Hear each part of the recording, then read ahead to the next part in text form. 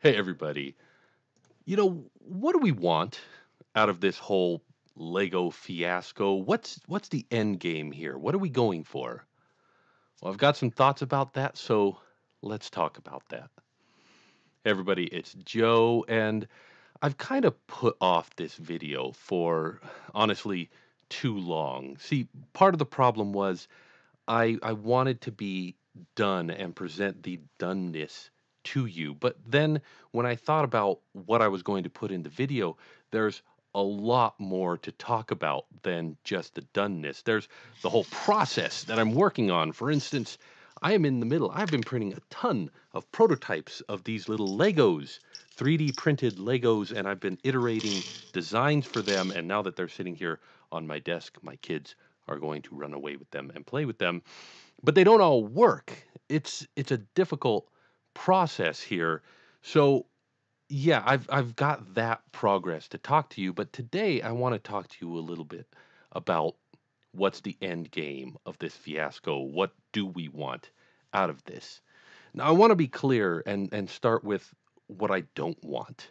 Do I want Lego to go out of business? Do I want them to feel the fear of running amok of the maker community?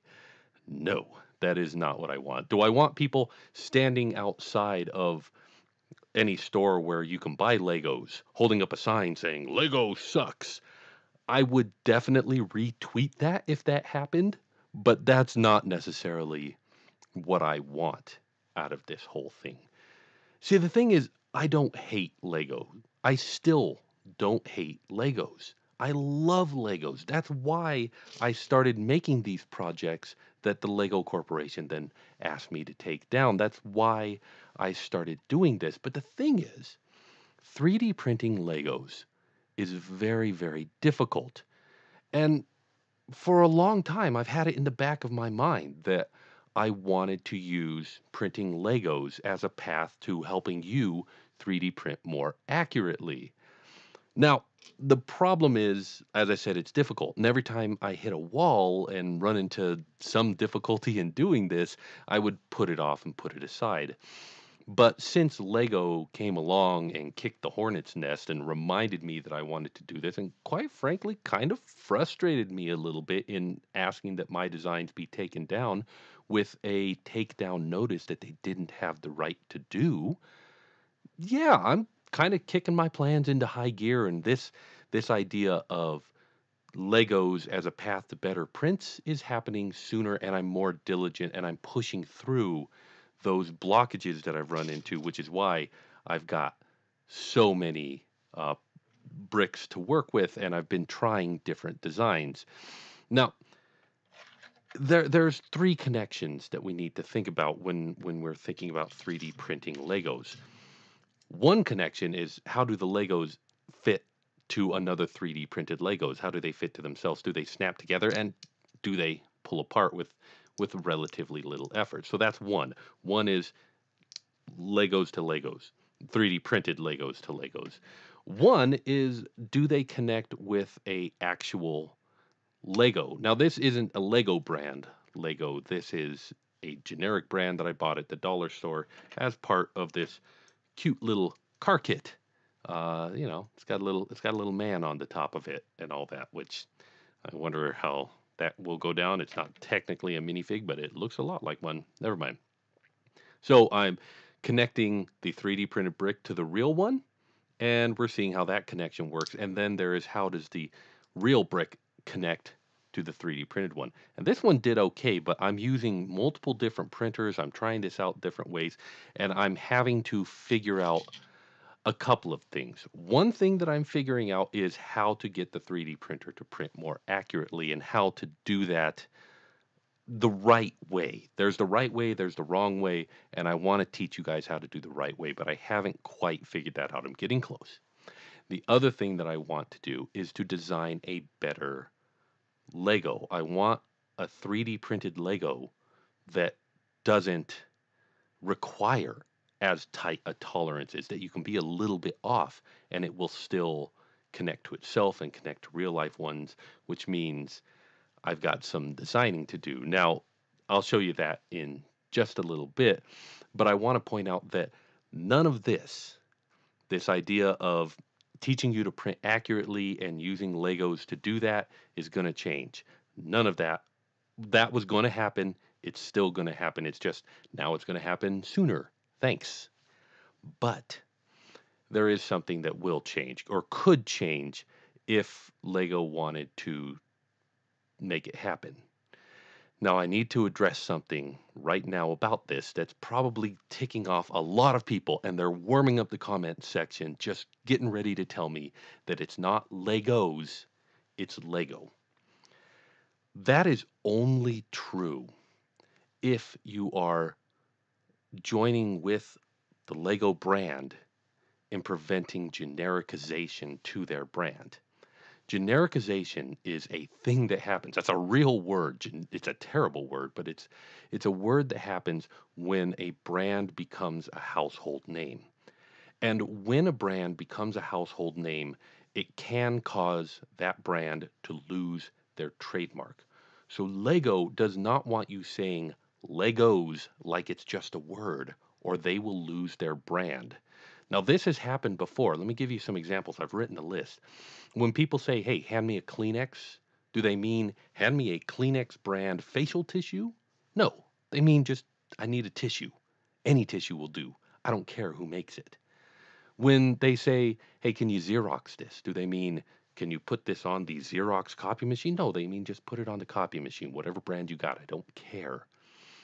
Taser, popsicle, escalator, kerosene, dumpster, thermos, frisbee, Zamboni, Yo-Yo, all of these are brand names that have in some ways become genericized, and some of them have actually legally lost their trademark. And the deal is Lego is at risk of that happening to them. I mean, think about that. If you have a brick that you bought at the dollar store that doesn't say Lego on it, do you still call it a Lego? I do, and I'll bet you do too. So here's the deal.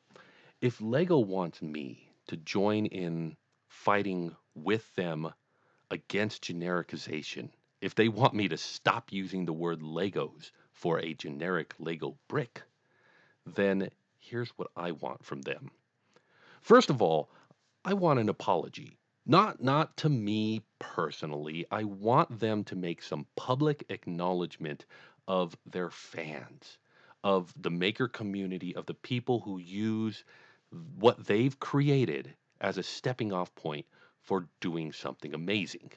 And this is going to be hard for them because Lego wants to be the only game in town.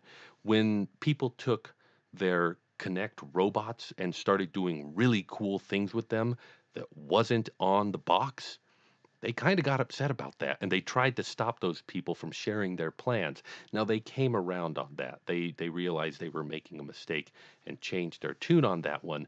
But yeah, they've got a bad history of telling people that they can't use these really cool building tools that they make to build whatever they want. So I want them to acknowledge their fans. I want them to say, "Hey, listen, you guys are going to do cool. We'll keep making cool stuff if you guys will keep doing cool stuff with that." I want them to recognize us, not me personally, us as a group as being their real value. Secondly, I want them to make 3D models of their bricks available. You can put it behind a paywall if you want, I don't care. But I want them to embrace makers and say, here's the tools that you can use to do something cool with. Now, the thing is, those models are already out there, okay? It would not take very many keystrokes in Google to find an archive that will allow you to print a brick with ease. But if Lego were to make an official repository or some official dump and say, here, do something cool with this, it would be a huge step in the right direction of acknowledging makers and letting us join with them in making something cool. Now, do I think that's going to happen? No. But that's what it would take for me to join Lego in fighting their genericization, for one. So there it is. Lego, though, has another problem, and I don't know if they're aware of this, but I'm really I would be surprised if it wasn't on their horizon.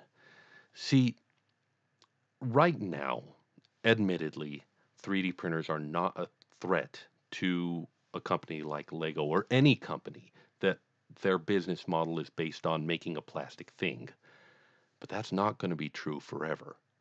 And whether it's 5 years or 10 years down the road, if your business model is make a plastic thing for people, there will sooner or later be a 3D printer that is fast, that is accurate, that is appliance worthy, that is easy enough to use, that people will stop buying plastic things because they have a machine that will be able to make it fast and easy in their home.